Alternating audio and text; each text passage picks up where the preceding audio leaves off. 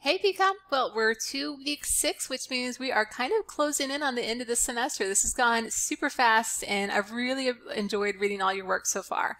So the setup for this part of the course goes like this. We're going to be following up on the content from the chapters, and you're going to be doing some stuff on communication theory. The grades here are going to be highly individual, so there's 3 parts to this assignment. We're going to, this week, have you form teams and do a meeting, and then your grade, though, is going to be individual. It'll be on your own reflection about that meeting. Next week, you'll submit a presentation video, so I will grade that presentation myself. I will use a traditional rubric. It'll be a group grade. And then the third grade that you will get will be about the feedback that you give and your own self-reflection on how you think the presentation went. So basically, this week and next week are kind of the last real timed moments. Once you all have your team videos up, you can cruise through the rest of the content of the course. So let's take a look at this week's agenda. All right, so here we are in week 6. You'll see up at the top it goes through a couple of things. You're watching this video on the first one. The second one that's on there is a video about team communication. This is by Dr. Daisy Lovelace. She is a professor at Duke and she is an expert on leadership, on team communication, on diversity. And her setup there is excellent. There might be a little bit of crossover to OBHR in the very first few minutes, but I think the whole second and third portions of that will be new. It's all super useful. It also talks about the idea of holding meetings remotely and doing self-reflection, which is what we're doing this week. The next thing that you'll want to do is there's actually 2 assignment sheets on here. There's one up at the top and then one right underneath here that I'll move up for you. And one goes through the team presentation full assignment. The second one's going to go through your self-reflection. So the team assignment I will open up for you here. There we go. Is a group presentation. This will be one that of course you're doing remotely, and you can do this as a slide share, so you can find some way to do it, or you can do it like I'm doing right now. We're using some software or Teams, Zoom, if you can figure out how to do it. You can do any of that to record yourself on the screen. Based on last semester, and of course you know this from just watching videotape lectures this semester, that the more you can get a little bit of FaceTime on there, the more you can do a few hand motions and nonverbals, the better off you're really going to see them on these presentations.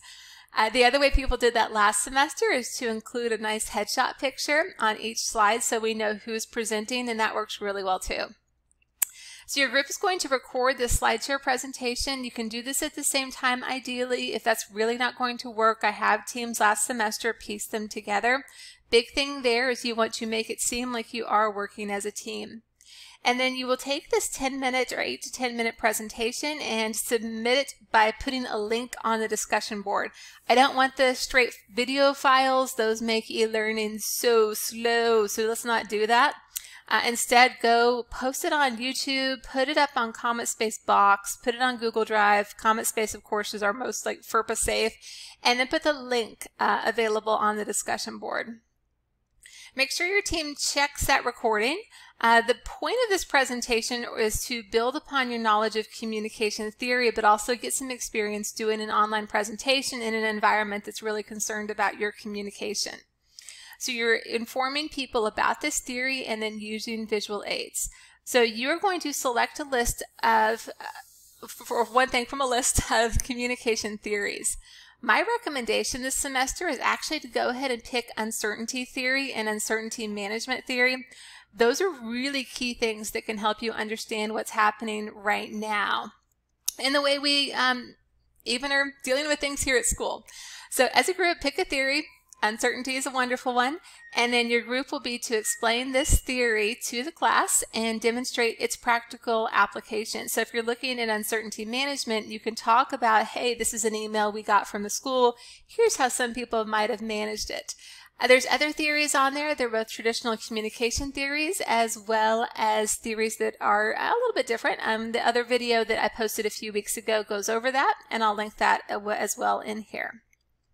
You'll want to think about how we can make this topic interesting. Is there credible research? And there is credible research on all of this. And then what examples can we pull in that will make this interesting for our audience? I recommend you use 3 to 5 main body points and back it up with research. I want to see you talk about at least 5 really good sources, but I'm not requiring some of the formal outlines or anything like that for this class. I just really want to see how you choose to communicate about these communication theories. You do have to use visual aids. How you choose to do that's up to you. You'll want to think about connecting with your audience. That means little questions like, hey, how many of you, so it could be a rhetorical question, how many of you have experienced uncertainty? How many of you have been unsure? Things like that. Your delivery will matter here, so there's a whole rubric on that. With this, you want to think about volume and fillers, pace, vocal variety. One thing that happened last semester, and I'll just go ahead and tell you I'm watching for this semester, is the people who had done Quincia ended up doing much better on this assignment because they'd already had all of that assessed and graded. So apply everything you learned from there. You'll see the length of the presentation, and then ignore that about the 10 credible sources. I'll delete that off. Everything else on here, you'll think about organization, the body, think about how you can do delivery. Physical delivery says where appropriate, so if you choose not to use this little bubble, that means I'm going to be grading vocal delivery more more intensely, and physical delivery won't be part of this 20 points. On the next couple pages, you'll also see a rubric for an outline. You are not required to do an outline for this class, but I'm leaving it because this is really the outline you could use if you wanted to have somewhere to start. It goes through the format, but again, you don't need to do that. And then the last part is about the slides. I'm not grading these slides as an independent product. I already have your slides that we looked at last week. Instead, this is for you to have some ideas of what you might want to do. But based on the ones I've seen from last week, you're going to be good there. So what you will do is you've read through this assignment. The next thing you'll do is click on Join a Teams, Team Presentation, Self-Sign Up. And you're going to see in here that there's a number of groups. I think we've got 10 different groups that you can choose to join. It should show you the names of who is in those teams, and then you'll see some people have already joined, which is awesome. But that means that some of these people might have coordinated. Don't join a team unless if there's people there and they have coordinated. That's kind of hard to figure out. But otherwise, I would say just start with number 1 and go ahead and add yourself to the team, and we'll move on from there. Once you have clicked sign up, that does put you into the team, and the only way to back out of it is to basically email me and have me move you. So if you do need to send that email, be really clear, like, hey, my name and the grade book is, I am in team presentation 1, but I meant to click on 10. So you'll join the team, post an introduction of yourself, and then the other thing you'll want to put as part of that introduction is your availability. So you might say, hey, I'm available on Wednesday nights, or I'm available during our normal class time would be a really good time to do this. Does that meeting time work for you, or maybe you want to set up some other way to meet? You'll hold that meeting. You can choose to meet on Teams, on Zoom, whatever else you want. And there's also an assignment sheet here that's going to walk you through some of that. So I'll pull this over into our screen. It's kind of a weirdly formatted document. I'll show you why in a second.